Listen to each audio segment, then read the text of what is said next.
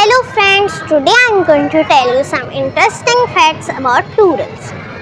The word fish has the same plural that is fish, but when we are talking about different species of fish, we use es with it. Now it is called fishes.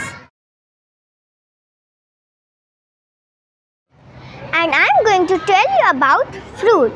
Similarly, same kind of fruit will be considered as fruit, while different kinds will be called fruits.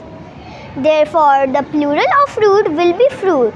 But when there are so many kinds of fruit, we will say fruits. So friends, do not mix them up. Thank you. Similarly, we have sheep and deer.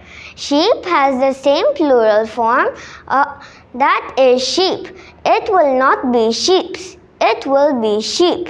And deer has also the same plural form, that is deer. The noun deer is both the singular as well as plural. Thank you.